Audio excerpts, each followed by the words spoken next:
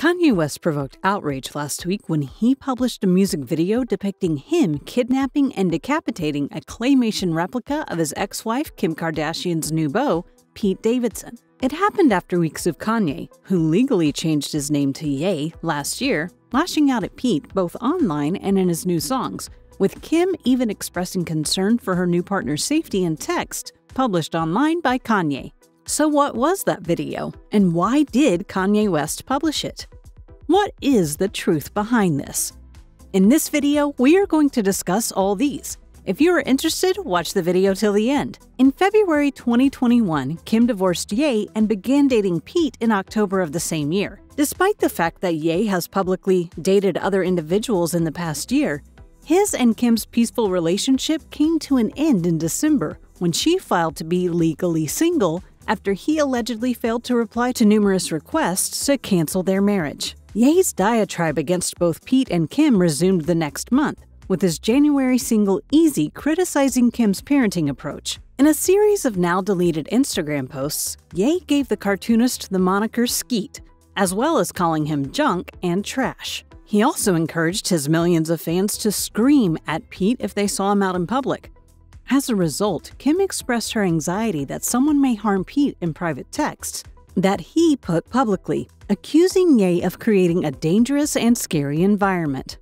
"Upon my wife's request, please do nothing physical to Skeet. I'm going to handle the situation myself," Ye said in response to her messages. Pete deactivated his Instagram account after his first post was bombarded with comments calling him Skeet. Last month, Ye dropped his highly anticipated album Donda 2, in which he was accused of threatening Pete once more. Although Kim and Pete haven't publicly addressed Ye's outburst, court filings released last month indicated that Ye had caused Kim emotional anguish by spreading misinformation on social media. Pete apparently sent Ye a private text message in which the SNL favorite appears to extend an olive branch by assuring that he will never stand in the way of Ye and his 4 children. But things hit new lows on Wednesday when Ye released the violent music video for Eazy, just hours after Kim was declared legally single in court. In the unsettling film, a caricature of Ye throws a bag over the head of a portrayal of Pete before blatantly kidnapping him and hauling his body on the back of a motorcycle. The Pete-like cartoon is then dragged across the floor and buried alive by Ye's duplicate. There are many animated scenes of Ye cradling Pete's severed head, which is much more horrific. Everyone lived happily ever after, except Skeet. The video finishes with this message regarding Pete. The word Skeet has been crossed out and replaced with you-know-who. Pete has yet to publicly address the video, but social media users are urging him and Kim to sue Ye for harassment and seek a restraining order based on the video's threatening character. "Kanye West is fucking humiliating," one individual posted. "I hope Pete Davidson sues his ass for harassment."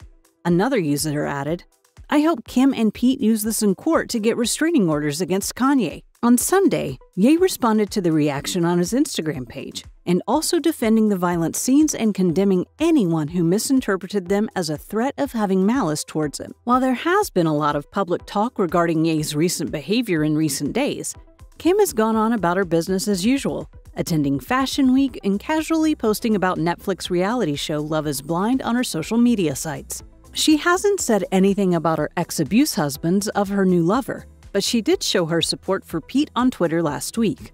For the record, Pete Davidson is one of the nicest, sweetest individuals I know, filmmaker James Gunn tweeted after the release of the Eazy music video. He has a very generous, tender, and hilarious nature, and he respects everyone around him.